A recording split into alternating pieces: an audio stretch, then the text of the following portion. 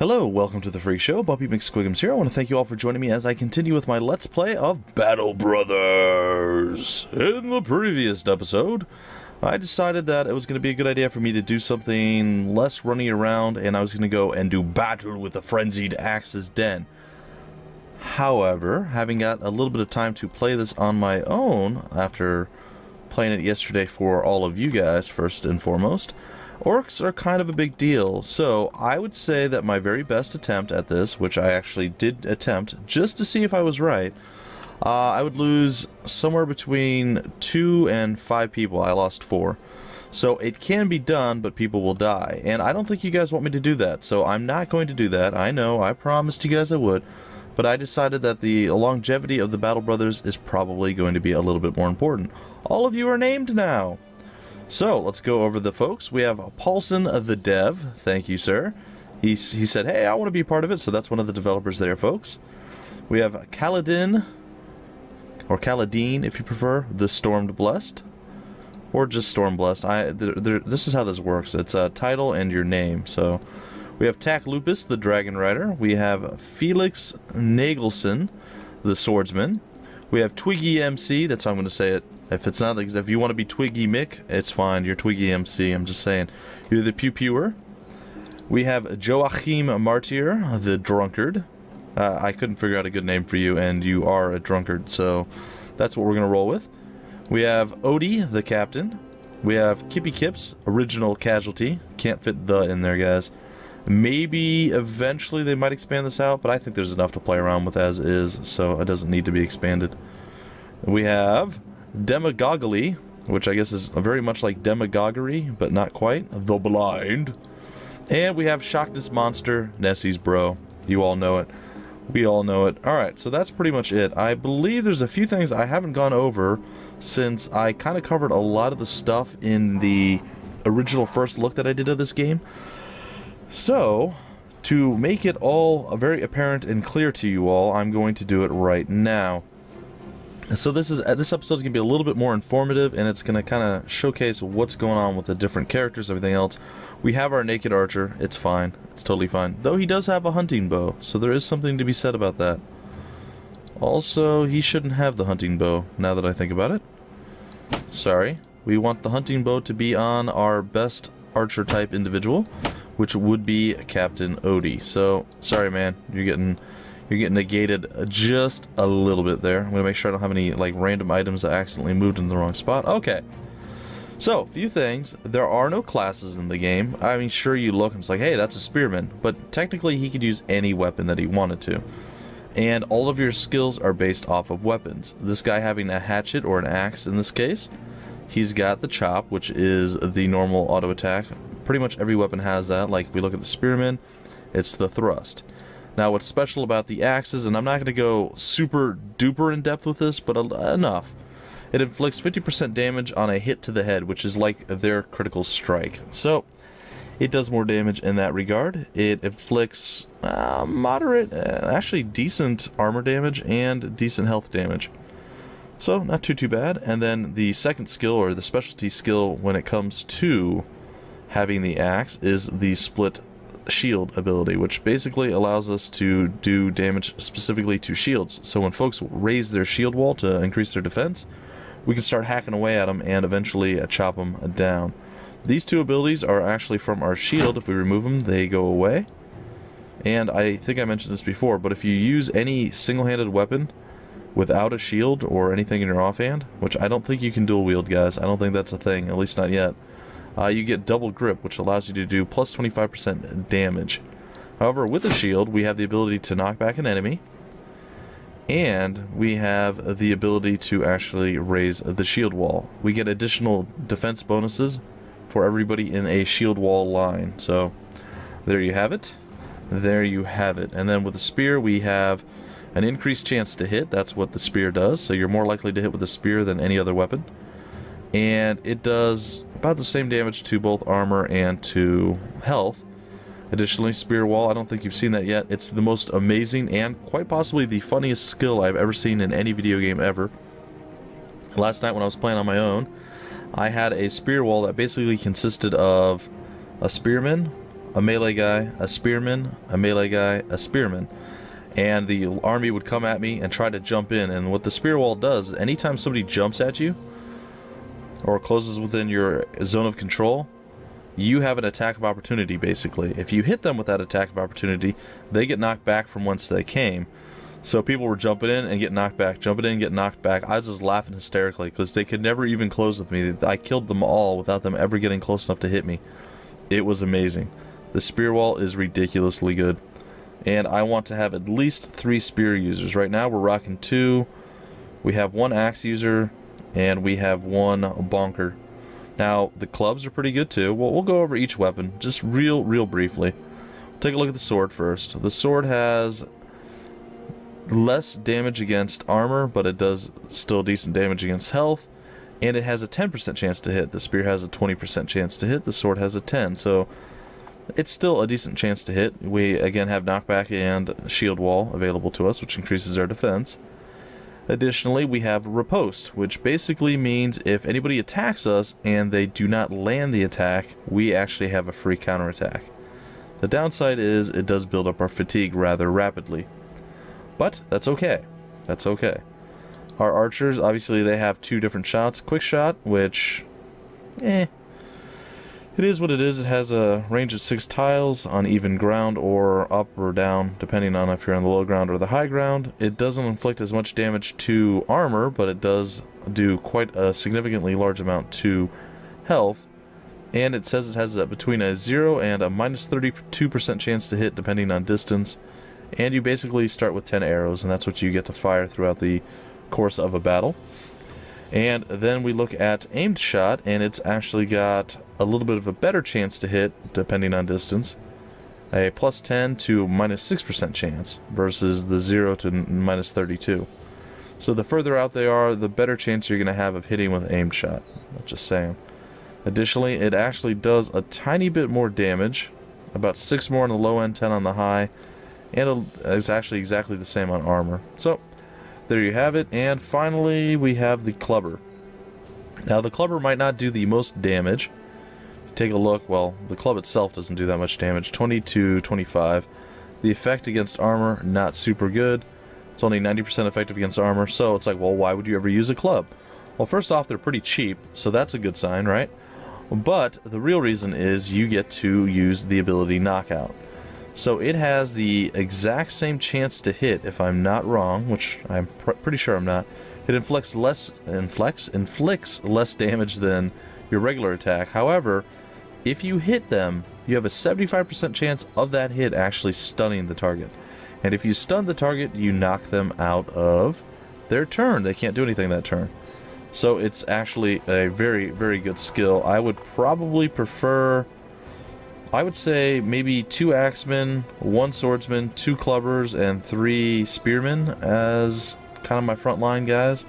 And then I would probably rock, I don't know.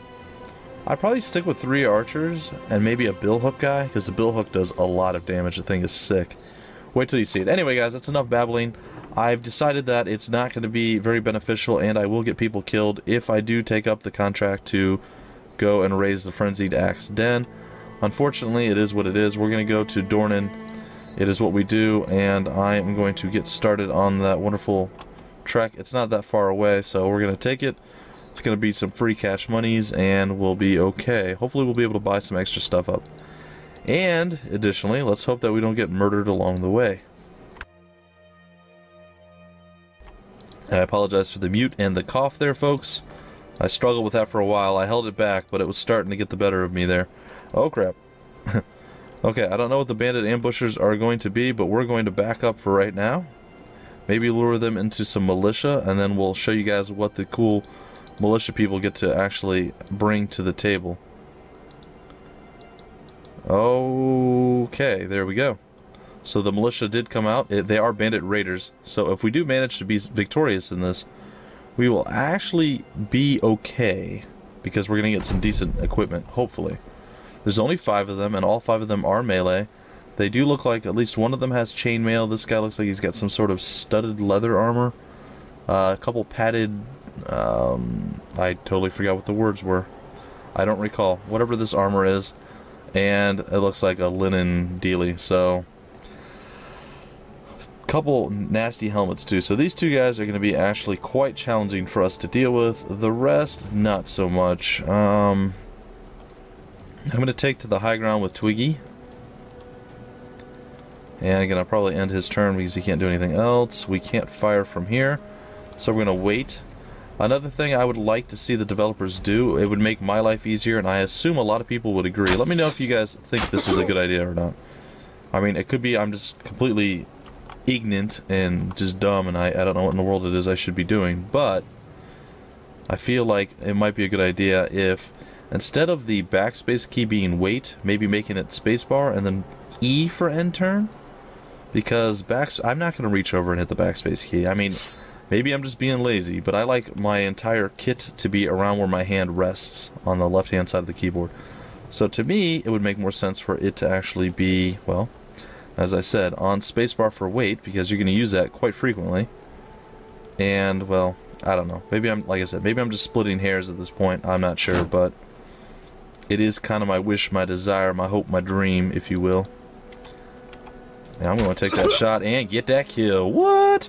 Good job, Demagoguely.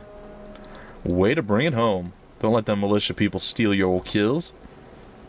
You gotta show up and represent, man. You gotta show up and represent. I don't really like my positioning here. Actually, I really hate it because he doesn't even have a shield, so maybe we should back up. Besides, he's gonna be able to close with us, yeah, completely. I figured that would happen. Oh, really? The militia with a knife was going to go get in the way. Okay. Well, good for him. Alright, we're going to move there, and we're going to use our shield wall, or spear wall, rather. Not our shield wall, our spear wall. I'm going to go here and use our shield wall. And we're going to wait and see what's next. Alright, the big guy's coming forward. There it is. The spear wall just did work. Twice. Like a boss. I love it, guys. It's literally my favorite skill in the entire game. Like, it's the most amazing skill ever invented in any video game ever. Just because of how cool it actually is.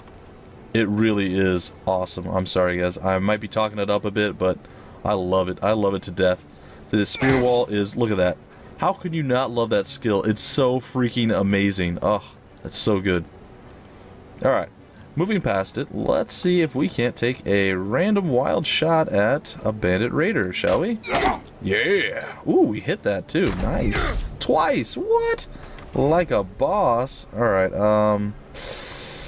the high ground thing was a good idea originally, but it turned out to kind of suck in the end, didn't it? Alright. Oh, that would have been sweet. That would have been sick had he landed that.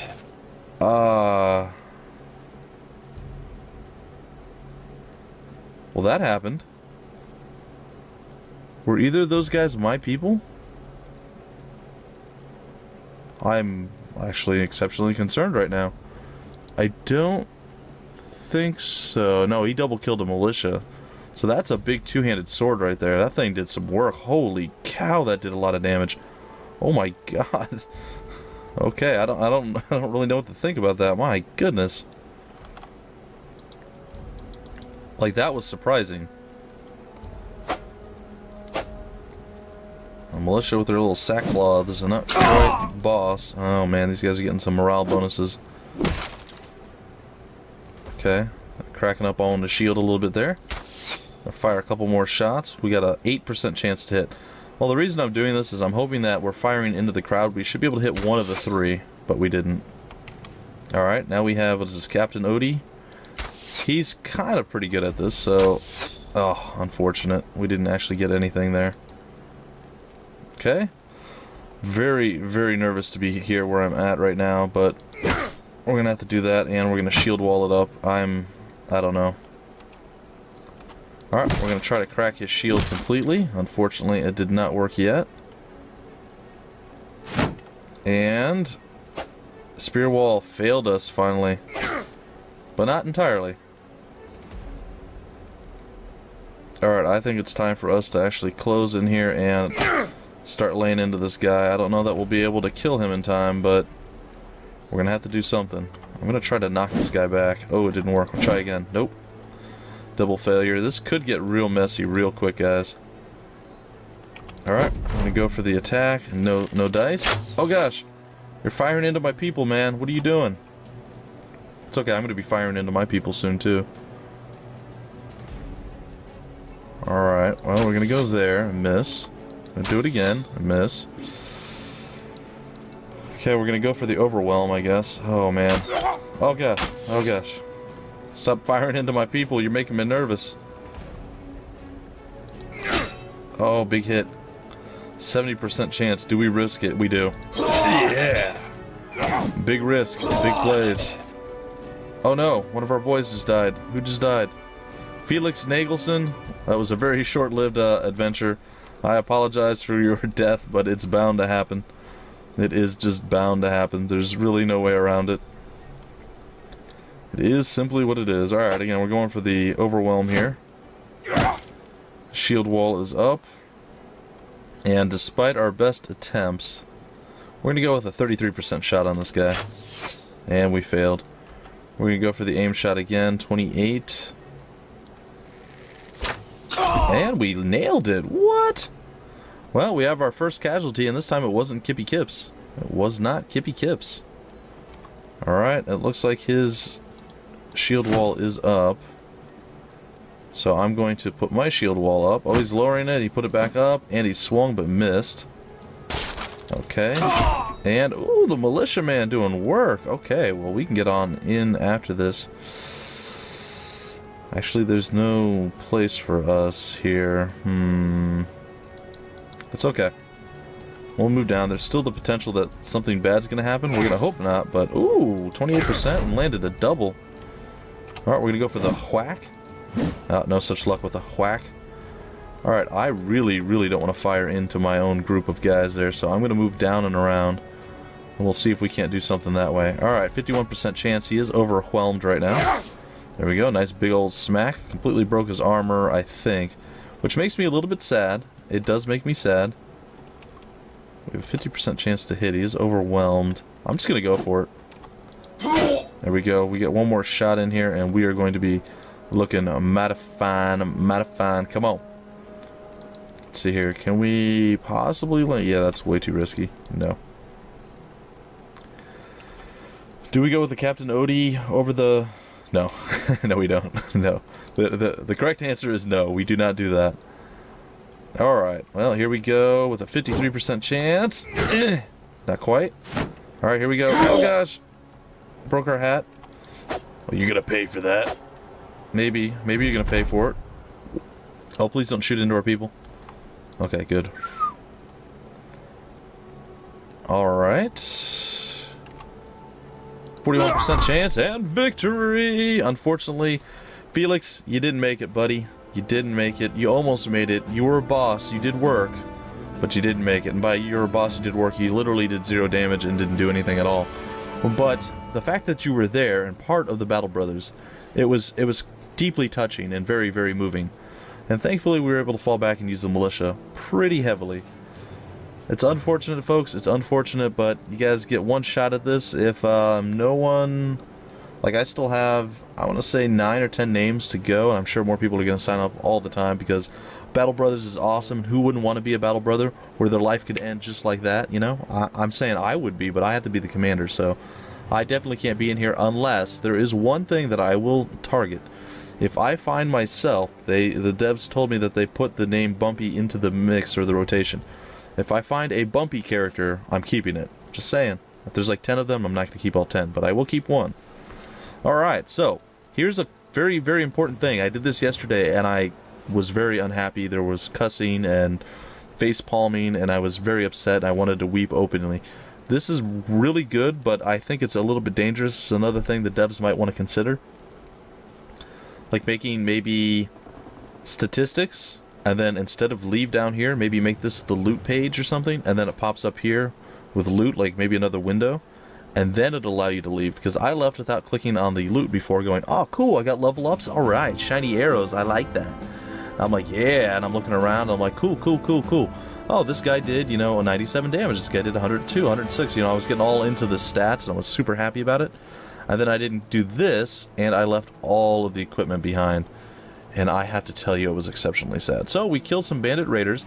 which is actually exceptionally difficult, so we were super duper lucky. Padded surcoat, that's what it was. Unfortunately, we did not get that heavy chainmail the guy was wearing, or the other, like, studded leather or whatever it was.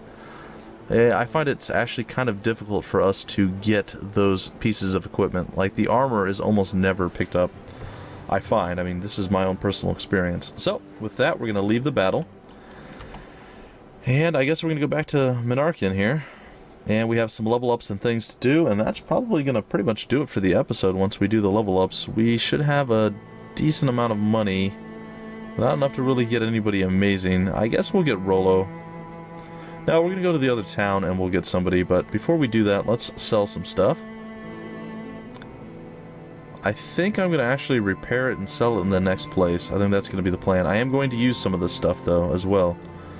I'm probably going to keep one Warhammer. I'm going to keep a mace.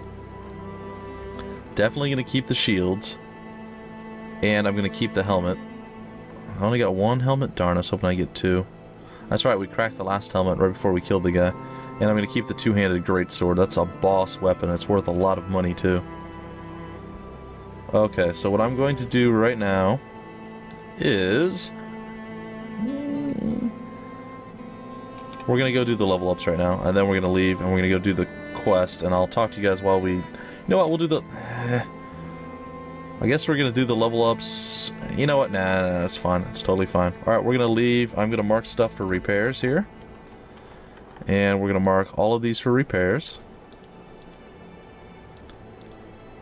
And hopefully it all pans out. Now what I'd like additionally would be to maybe outfit some of our people with a little bit better gear, if at all possible. Like maybe remove the hat from Paulson, the developer. And since he is a boss, I'm going to put him up there. He might be a boss. I don't know. Is he a boss? 60 melee skills. Pretty impressive. Yep, I'm going to say he's a boss. He has the Gambison as well. So we're going to move this down to Odie. I think Odie with his flowing red hair, I think he needs a giant skull cap on his head. This is what you get for getting the supporter pack, by the way, guys. You get the Fangshire helmet when it does release. There's a few different options you have. The base game, the deluxe version, I think it's $20, $25, and then the supporter pack, which I don't remember everything it gives you, but it gives you this hat for sure. And I think there's something else it gives you, but that's $40 if you want to support the game more than just the basic picking up of the game. You guys can do all of that as well. Joachim, we're going to go over here and give you an actual shield. Same thing with the Shockness monster. I'm going to give you an actual shield and a helmet, maybe. Nope, nope, you don't get a hat, sorry. Alright, the padded surcoat you do get, though. And I think that's it. We're going to hold the other padded surcoat for now. We have a short sword available, which is not as good as the Falchion. And I think our other guy died. Maybe he had the short sword. Alright. So we are going to continue on. We'll do the leveling up in the next episode. For now, I'm going to attempt very, very much to make it to my goal, to my objective, which I did not make it to this time. But we got a battle out of it, folks. A battle that, well, technically we should have gotten completely crushed at. We did lose one battle brother. It was a sad, sad reality. I mean, I will always miss good old Felix Nagelson, but you know what? It's okay. He served his purpose. He will always be remembered. He's now technically the original casualty in this episode, or this LP. Kippy Kips, it wasn't you, my friend. It wasn't you. Alright, well, we're going to continue on. Remember, folks, continue to sign up on video 1 is where I'd prefer you guys to do it. It's easier for me to keep track of, and I can just go there and make sure I have everything, as opposed to sign-ups all the way along the entire series. Oh gosh, run for the hills, man. Run like the wind, Binky. Seriously, run! I am not ready to do battle with anyone else. It looks like we're going to make it to the city of Doran pretty nicely, though. So that being said, we're going to be okay. 110 crowns, I will take it. And in the very next episode, folks... Well, you know what? I can probably do the level up right now. I have to cough, though. My apologies. Alright, so... moving past my coughing, it's time to do some leveling up. We did get quite a bit of this back in and going. and I like that. I think I'm going to keep all of these items. I don't know what I'm going to do with the flail. It's a pretty, like, intensive weapon. Wow, I didn't realize the winged mace was even more. It's really effective at crushing armor, though. So if you want to just murder armor straight up, this is the one to use. Wow. Wow, we got like ridiculously good equipment there. Alright, so what we're going to do right now is we're going to level the folks up. So, how do you level up, guys? Well, we go over here to this little arrow and we go level up. And you take into account what the guy has, what he doesn't have, and what he needs. He has no melee defense, but he is a melee individual. He only has 59 health, and he's got a pretty decent amount of... That's weird, it looked like it went down. Oh no, it didn't. He must have... Oh yeah, he's an original battle brother, so he's got... Okay. So we're going to give him some more melee skill. So it went up by 3. We're going to give him some melee defense, because he needs it. And we're going to give him a little bit more HP. He is kind of low on the resolve, so his morale could probably waver quite heavily. And he's a bit slow on his reaction, but I'm still going to go with the health for now. I'll get it up to around 70 or so, I think, is my goal. And once it's there, I'll probably do initiative or morale, or maybe even maximum fatigue. It really depends. Really depends. Okay, guys, another cough. Man, it's awful. Okay, now we have multiple trees. We have offensive, we have defensive, we have utility. I'm not going to go over every skill point in every tree right now. Over time, you'll get to see what's up. All these, you need 3 points in this category to unlock any of these, and then you need 5 points to unlock the master ones down here. Go into a killing frenzy. A kill increases all damage by 50% for 3 turns. It does not stack, but another kill will reset the timer. So, pretty good.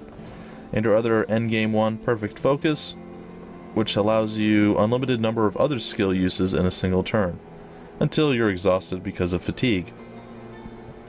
Not too bad. Alright, since he is an axe user, we're going to give him the ability to crush. So he's going to go for axe breaking or shield breaking abilities. And we're going to keep him on the offensive side of things, I believe. We're going to take a look at Kaladin here.